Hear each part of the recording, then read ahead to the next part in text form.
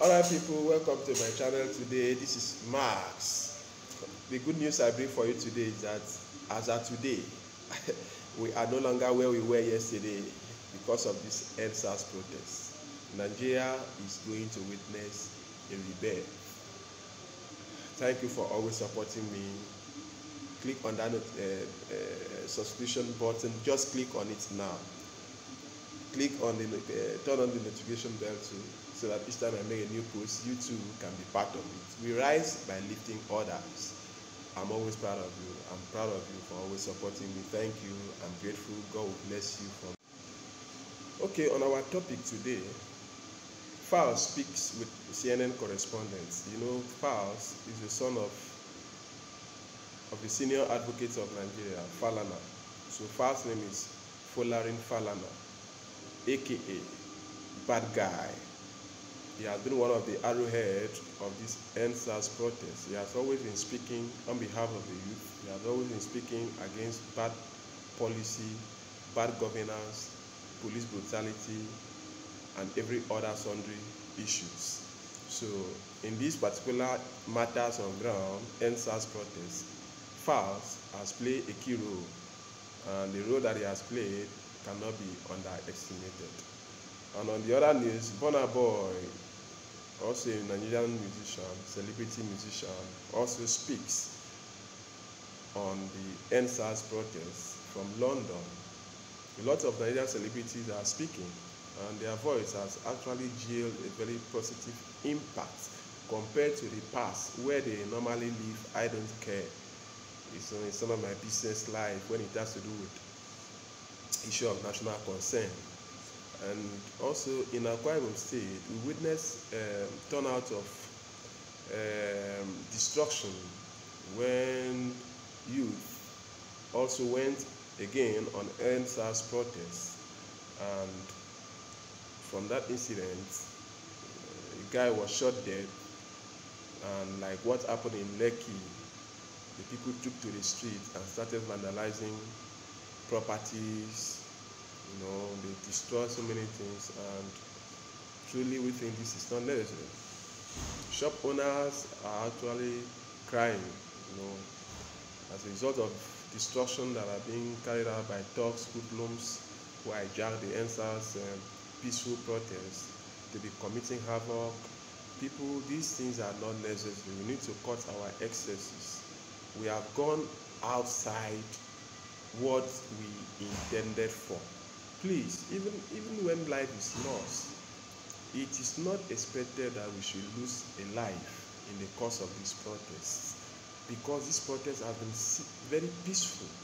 It started from social media. So things that started trending from social media are supposed to not to bring about death, physical death.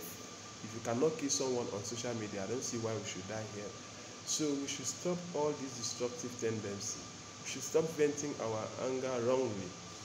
And also in the news, I think this is what should be done, not by going to destroy other people's property. A Nigerian envoy in Australia was attacked by EndSARS protesters.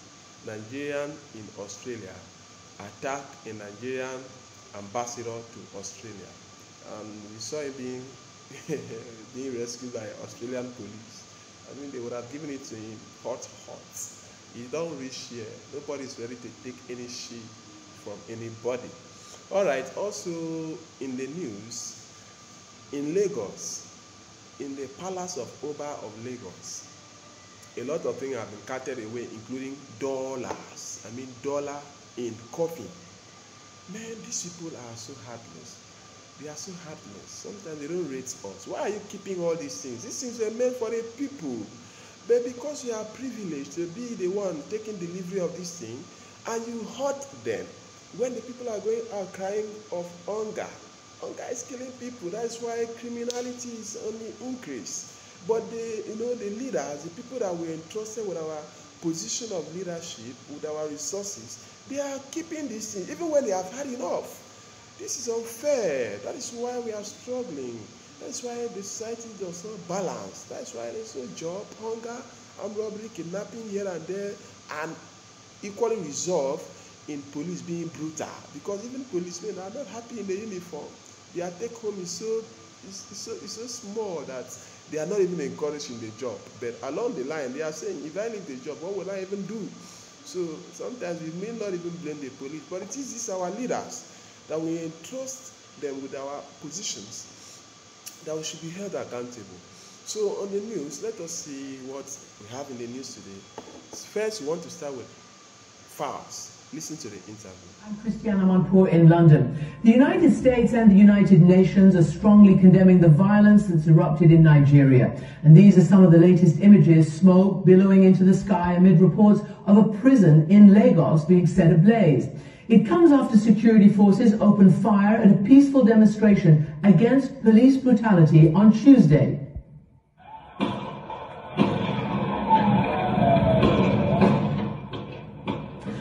Witnesses and Amnesty International say at least 12 demonstrators were killed in Lagos, which is Africa's most populous city. And across the country, Amnesty says a total of 38 have been killed on Tuesday alone. But the Lagos state governor denies there were any deaths. This brutality in one of Africa's biggest cities comes amid a global uprising for justice and equal rights. And powerful voices from Joe Biden to Beyonce have joined in denouncing this violence. Activist and renowned rapper Folarin Falana, better known by his stage name Falz, led one of the first protests 2 weeks ago, and he's been taking part ever since. And he's joining me now from Lagos. Falz, welcome to the program. We're coming to you because you've obviously got, the pulse of the people. You've got 7 million Instagram followers, and you have been organizing some of these protests and joining in. Can you tell me how this all started? What turned this city into violence? Wow, it's really crazy for everyone out here. It's a horrible time. And if this was yesterday, I probably wouldn't have been able to take this call because I was extremely distraught. It was a horrible incident. But it started probably about 2 weeks ago, roughly about 2 weeks ago, on the 8th of October. Myself and another artist named Runtown, we had shared on our Twitter and Instagram pages that we were going to do a walk, just a march, a peaceful protest against all forms of police brutality, all forms of police misconduct in general. And we did that with the hashtag #EndSARS. The hashtag was already in existence. This is something that was already a big thing on social media, but no one had actually gone ahead to do a physical protest.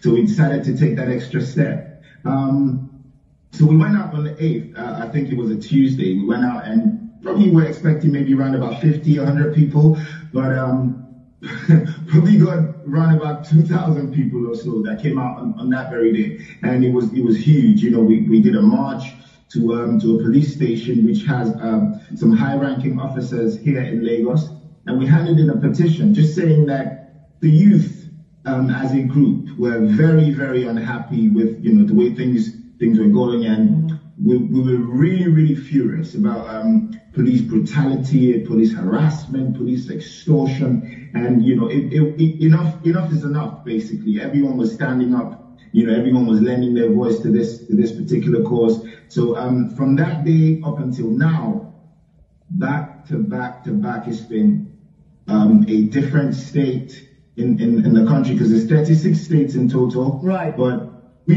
apart from that very one on that day, we didn't even have to call for people to come out in other states. Everyone just trooped out, on their own. It's been crazy. It's been really crazy. Falz?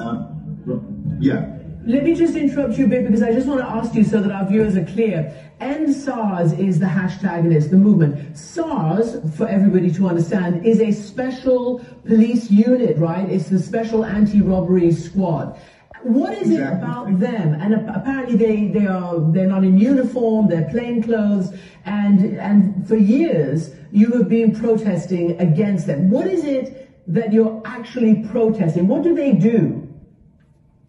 It's all forms of violence. It's all forms of brutality, and the offenses that they're supposed to be protecting us against is pretty much the offenses they end up committing.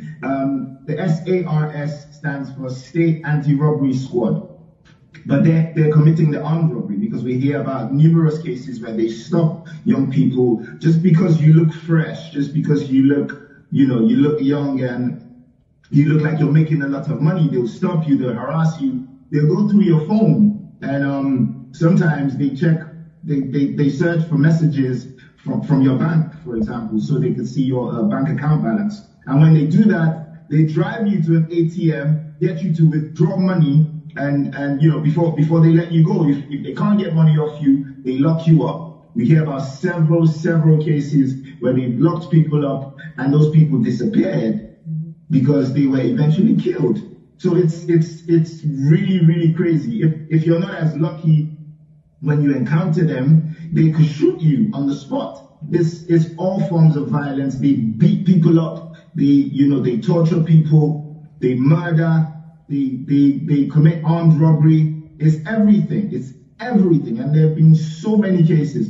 The SARS unit has been disbanded. They announced in 2017, announced in 2018, announced in 2019, now in 2020.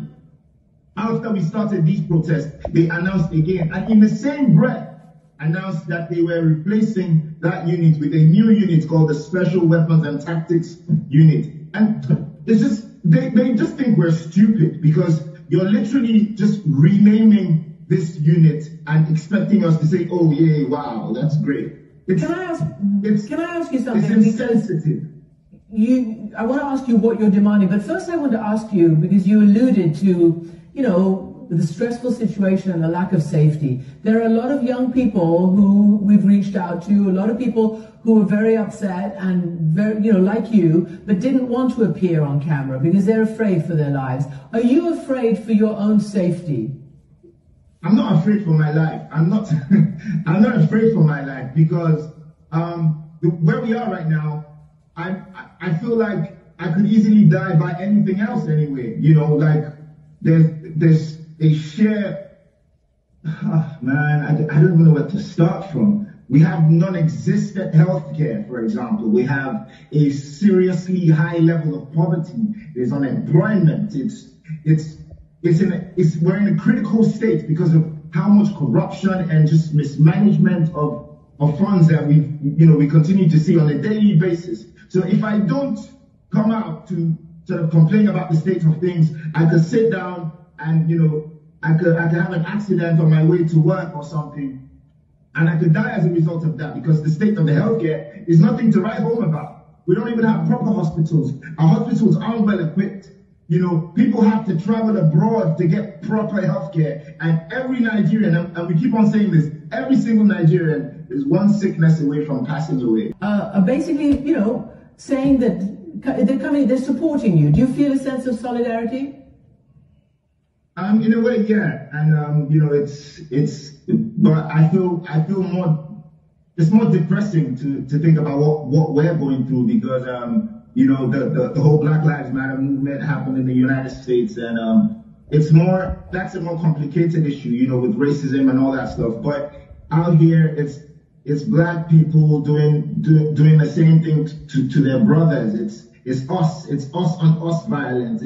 It's even more depressing to think about. So it's a really terrible state that we're in right now. And there was a horrible massacre that went on Tuesday, and as a result, everywhere is up in flames. There's looting, there's shooting.